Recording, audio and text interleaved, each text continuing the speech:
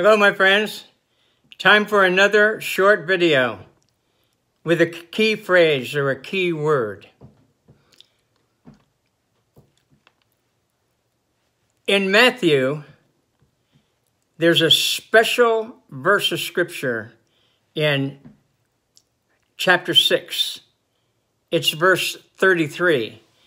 But seek ye first the kingdom of God and his righteousness, and then all these things will be added unto you. What did he say that's most important?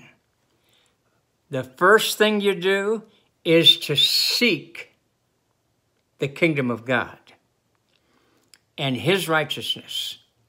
And you know what that is? That's his plan of salvation, Jesus Christ. Seek Jesus. He came to save